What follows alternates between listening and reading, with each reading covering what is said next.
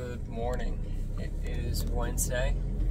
I'm currently on my way to a customer who I was at in the beginning of the heating season. She has a furnace. She had no heat, and I went down there. The switch was off, but it's a new install. They installed a Rheem standard efficient 80% furnace with a Rheem evaporator coil on top, going to a Rheem condenser outside. They didn't finish piping in the condensate drain, and they also didn't, they did a really bad job with the return filter. So I have a filter cabinet, a 16 by 20 carrier, I believe, filter cabinet, and I'm going to mount that on one side. And they cut out the jacket on both sides of the unit, so I'm going to close up the other side, and I guess we'll see what else we need to do. Okay, so here's our unit. Here's our current return filter grill with no real plenum, and they also cut out this side and threw a filter in there. And we're gonna seal this side up, and we'll put the filter cabinet right here and do our best to make that as neat as possible. You can see they didn't finish the condensate, so we'll put a condensate pump somewhere in this area, plug it into this outlet, and we have some copper line here we can run the condensate pump into to discharge. Even some PVC here for us. And we'll label the gas valve, we'll label the unit, put a sticker on, and make everything look nice. Okay, so we got this all pulled off. I think I'm going to try to reuse this if I can to connect it, but you could really see how much care they put into this with these cuts. I'm going to cut that out nicely to fit this a little bit better. It's our 16 by 20 filter. And hook it up. Okay, so I did my best straightening out the top and the bottom and the sides, trying to take the edges off, but the sides I can't cut more off of because I need that to mount it. But there's no crazy sharp points coming out that are going to catch on the filter. So I'm going to get this filter together with the takeoff, and we'll mount that. So I got this in nice and secure. I'm going to seal it with some mastic tape, and I'm going to make some nice bends on this tubing. I think I'm going to mount the pump around here, and I got to connect this piece up to here, which fits perfectly. Make sure it's all nice and sealed so it's quiet. Got the edges taped up so it's as quiet as possible. Top one I taped up here just for simplicity, and now I'll get this on. I'll tape that nicely, straighten it out, and Peter's cutting the piece of metal that we'll need to cover this up. We're gonna make this look nice and neat as we can, tape it up, and see what else needs to be done from there. So our filter cabinet's in. I got all the corners nice and taped. We could still get the filter in and out. And filter's in. I'm gonna make some nice bends on this piping for the condensate discharge. And here is that hole, which is now neatly taped up by Peter. And I think I'm just going to let the condensate pump sit right up here rather than drill it into the side, because sometimes it's a pain when they're drilled in the side, and the heat exchanger is also right here, and I don't want to risk punching into the heat exchanger and making a hole in it. So I'm going to go ahead and start going with that. Okay, so here is our discharge tubing from the pump. And for the condensate drain, I made sure that we had a very good angle so that the water flows. But We don't need a trap because it's on top of the furnace, so it's positive pressure. It's not sucking from here, it's pushing through there. So there will be no resistance for the water, it'll just flow into the pump. The heater's getting water now, so we can fill this pump up, we'll test it, and make sure that this discharges to outside. I know where this goes out to, and I made sure that this did go outside before even planning this with the customer. And then I think we'll be good to run it for cooling and check our pressures, make sure we're operating okay. This system has not operated yet in cooling. Hopefully there is a charge, and if not, we'll have to vacuum and charge it up. But I'd imagine that there is a charge in it. I guess we'll find out. So I just went to the disconnect and the unit outside, and we do in fact have refrigerant, but I do need to replace the disconnect. It's missing the actual excuse me, it's missing the actual disconnect itself. I just turned the breaker off, coming back with the disconnect itself, box, and I'm gonna install that. Here's that disconnect, here's our pressures right now. So it's good we have pressure in the system, but once I plug this in, or get the new disconnect in, and get it running, we'll see how it's cooling. Okay, we got it nice and level. Here's our power coming in. So that's gonna go to the line side.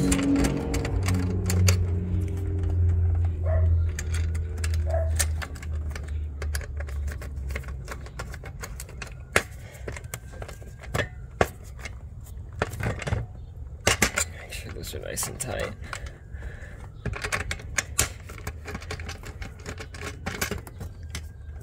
This is our other line coming in. I'm actually gonna trim that a little bit.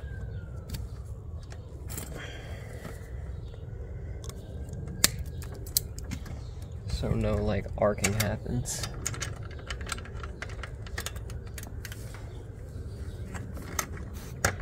Make sure that's in all the way. And make that nice and tight.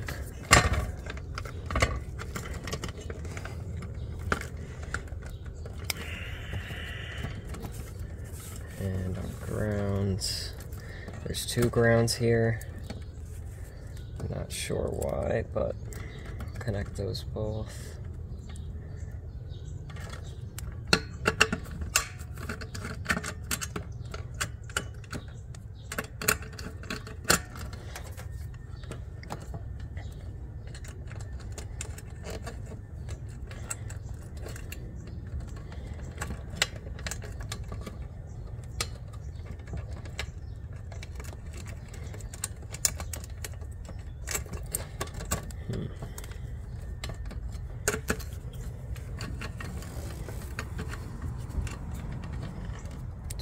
Twist them together like he had it. Whoever installed this the first time. Whoever didn't finish installing it.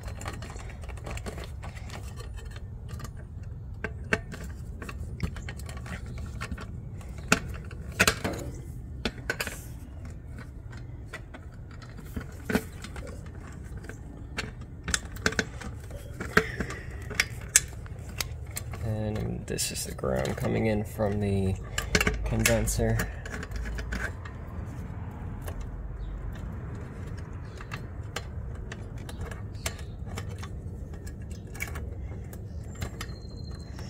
I hate stranded wire.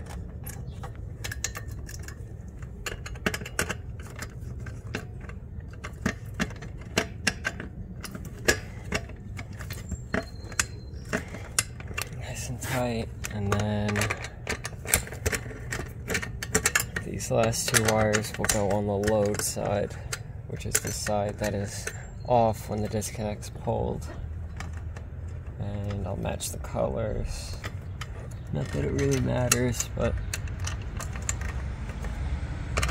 it looks better that way.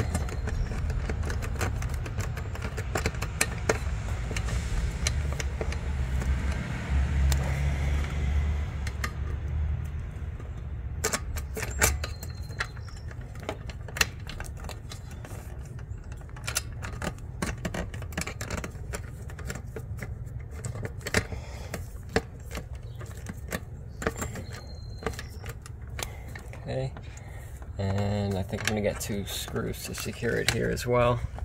But oh no, forgot these. Time to restart. You could cut the video. So I got my locking nuts back in and pop that cover on. Peter's gonna flip the breaker back on. I'm gonna plug in the disconnect, make sure nothing bad happens, and we'll turn it on in cooling. Got power, our disconnect's in. I'm gonna make sure it's 240, and Peter's gonna turn the thermostat on, and we'll see what happens. Our contactor did pull in, but you could see they also forgot to do the locking nut, so I'm gonna put that in and rewire it. I have the disconnect pulled and there's no voltage. We got our disconnect in, we got the unit started up, got that fixed, and now we're gonna watch the pressures and see what happens. So you can see our pressures are very, very odd. The vapor saturation temperature is 12.6 degrees, but we have proper subcooling for our unit, and we don't know who installed this and what they did when they installed it. I'm thinking that either there's contamination in the unit, like it wasn't vacuumed down well enough, or maybe something's plugging up the TXV, or maybe the TXV is bad. They did braze, but it's just very, very odd. At this point, the customer just wants to leave the unit as is and see what happens. Technically it is cooling, and we can't force the customer to do anything else, but I'm gonna talk to Mike about it and see what he thinks. I'm curious what you think, but super, super weird. I don't know if this is gonna make it to its own video or if I'll add this to another video, but me and Peter are currently a job. The whole job is ductboard, and the house was recently flooded, so all the ductboard got soaked. It stinks, needs to be replaced. We have ductwork already, it's in the van, but right now we're just taking all this ductwork down, and I'm gonna try to do a time-lapse video of it, so we'll see how that goes.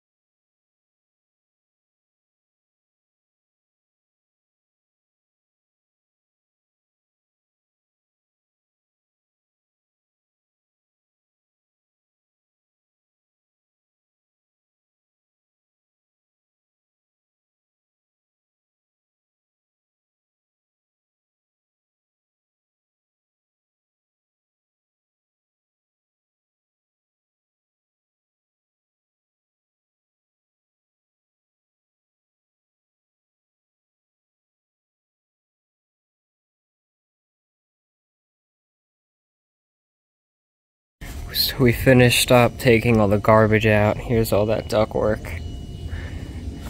And I swept up. Peter's vacuuming up the bigger debris. And we brought our ductwork down. Now I just need to cut this line set out with the Sawzall. We are installing a Bosch here. And, oh, looks like we forgot a duct. And we gotta get the return out. Okay. So, all of our ductwork is out from the ceiling, nice and open. The new ductwork is all here. Got our drives, the slips are on the ducts. They're all sealed, they're just brand new made, going onto that Bosch. Got all of our flexes here, 7-inch our takeoffs, our adapters, everything. So when it comes to the day we do this, we're all ready. Now we have to go back to the shop with all of our duct garbage.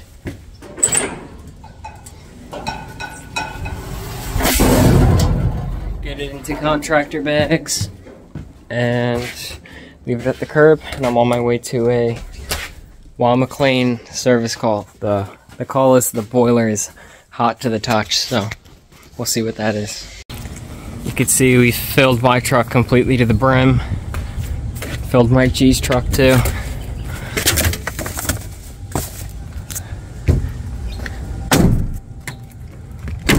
The ductboard is so disgusting.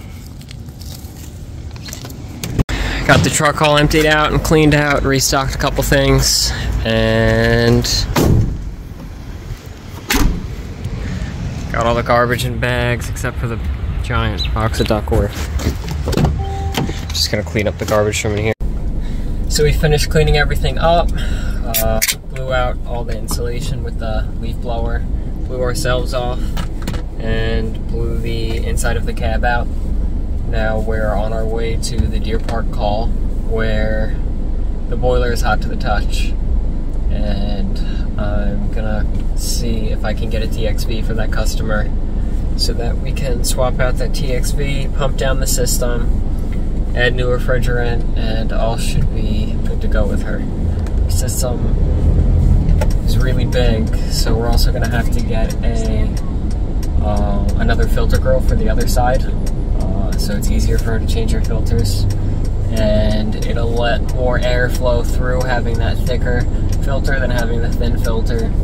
Hopefully it'll quiet down the noise because it's really noisy, but hopefully I get good footage for this next call. Completely forgot to record footage on that. Me and the customer were really just spending the whole time talking. The Klein Ultra U-Control is no good. And the cover on the heat exchanger, the cover plate, was loose. The bolts were finger tight. I think that's why the system was so hot, but it's always running, so that's an issue, and that's the U-Control. And he may have thermostat issues. We're gonna start with the U-Control. He may even install it himself. We may even just install a brand new boiler for him, because it's not piped in properly, and it's 12 years old. We'll see what happens, but he was a pretty cool guy. Yeah, that's gonna be it. Thanks for watching this video. If you like the video, like it. If you have any criticisms, comment, and subscribe. Thanks for watching.